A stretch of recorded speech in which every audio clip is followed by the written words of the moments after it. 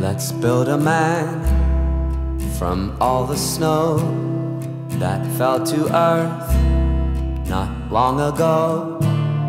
We'll dress him up, give him a nose, some stones for eyes that he can't close.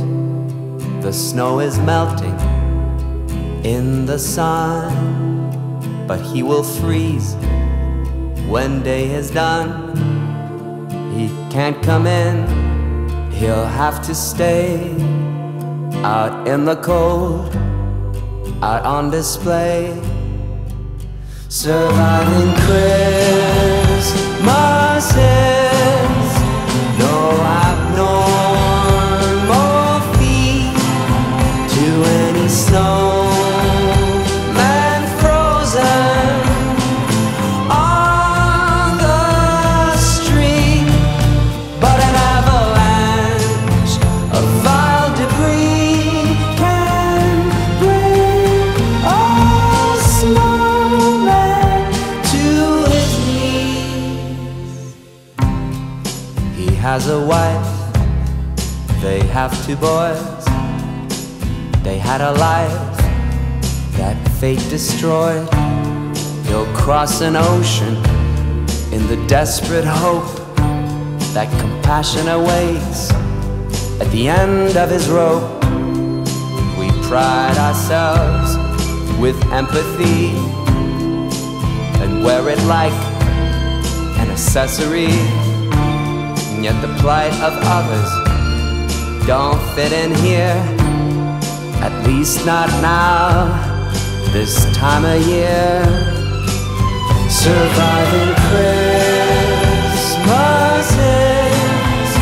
no abnormal feat to any snowman frozen on the street, but an avalanche of vile debris can bring a snowman to his knees.